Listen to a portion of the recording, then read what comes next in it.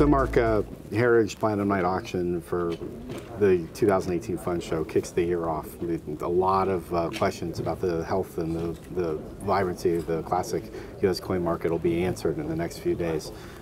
You put together an amazing catalog of some rare coins, some perennial favorites, and also some new discoveries. You have one coin right now, is a $20 gold piece, an 1856 O, which is a very scarce piece that has just turned up, and I want to know a little bit about it and how it came to the market. Well, this particular coin came to us from Europe. Okay. And basically they were paying for the imports coming into this country. Right. The 1856 O is a classic rarity in the United States gold series. It's one of the 100 greatest U.S. coins. Right. There were 2,250 1856 O double eagle struck. Right. And today there are 24 now. This being the 24th piece discovered. So also, you know, another 20 that I liked in your catalog, and I wanted to talk about because you know, people look at proof issues these days, and they just seem like, you know, every year you go to the mint, you buy a proof issue, and you don't realize that, you know, in the mid 19th century, proofs were struck in much lower numbers, especially for the major gold coins. The Philadelphia Mint struck exactly 50 proof double eagles. Right. This was during the Civil War. There was little demand, especially for the larger gold coins in the 1860s. Mm-hmm. I mean, $20 in 1864 was a substantial amount of money. Right. And very few collectors could afford to put away $20 each year to collect proof double eagles. Right. But a few did. Today we know of about 15 examples that survive in all proof grades. This piece, although not one of the finest known, is a spectacular cameo proof.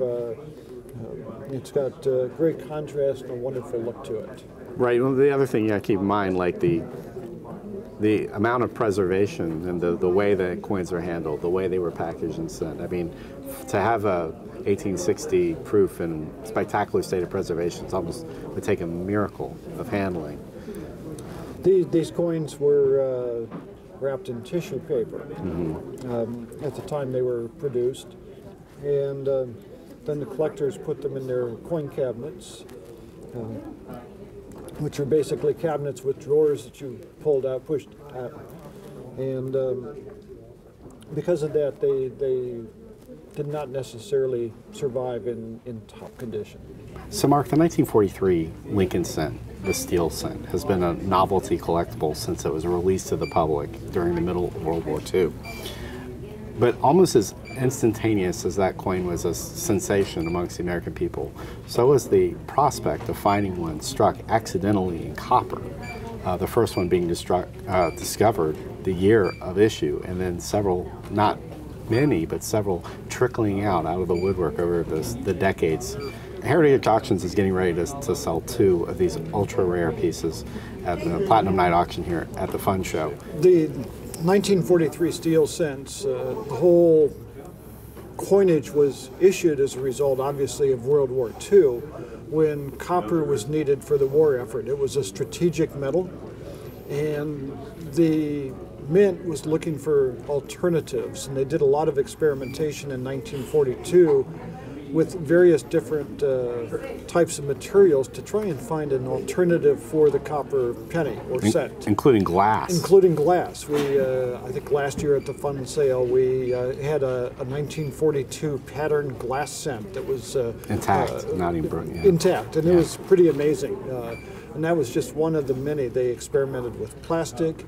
Finally, they decided that steel would be the best alternative to replace copper in the 1943 cents. And they only issued the steel cents for 1 year. What was interesting is the following 2 years, 1944 and 45, the cents were called shell case cents. Right.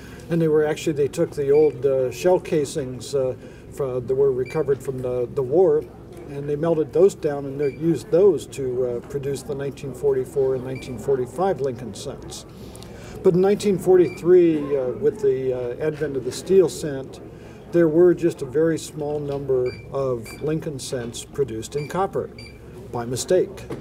What As near as we can tell, what happened is there were some blank planchets, 1940, for leftover from 1942, the copper blanks, Right. that were stuck somewhere in the crevices of the large tote bins that contained the steel planchets for 1943.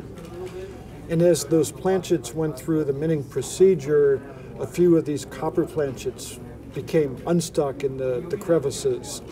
So we are offering a 1943 copper, or bronze technically is what it is, a 1943 copper cent from Philadelphia.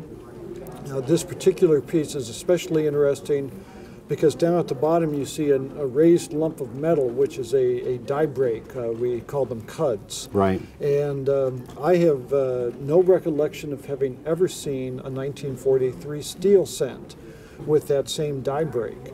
It should exist because these were all struck from the same dies that were used for production, but I don't recall having ever seen one.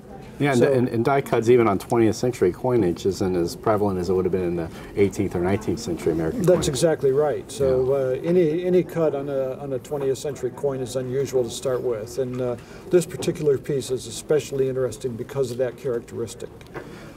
The other piece we're offering, the very next lot in our Platinum Night sale, and these can all be viewed at ha.com, our website. This particular piece is a San Francisco Mint bronze cent from 1943. While the Philadelphia piece is graded Mint State 61 brown, this 1943 S bronze cent is graded AU 53 by NGC. So it's not quite the same quality, but it's a little bit rare, and both of these might be considered the holy grail for Lincoln cent collectors. Well, let's talk about grade for a minute, because you bring up a very good point. If that piece was in AU 53, then it probably saw, I wouldn't say a tremendous amount of circulation. These copper or bronze cents did wear, within a few years they would wear down to extra fine. It's just surprising to me how many 1916D mercury dimes you find in good or about good, when that was always scarce. But something like this would have... Yeah, a 1916D mercury dime was always scarce, but there were not the number of collectors at that time trying to fill collections of coins from circulation. Mm-hmm. So even though they were scarce, very few were saved until many years later. Right. So, don't hold out your hope, collectors, but there is a chance if you get unsearched bulk volume of wheat cents that one of these may have slipped through the cracks. And there have been a few of these that have been discovered more recently. So there's always that possibility. The big thing we find today is that many collectors come to us, or I should say non-collectors, the non-collecting public will come to us and say, oh, I have one of those. Mm-hmm. And there's a very simple test. If it sticks to a magnet, it's not one of these. Right. There have been many of the 1943 steel cents that people have copper plated to try and pass them off as the 43 bronze cents. Right. And you just have to have a magnet, and you're going to know that it's actually steel and not copper.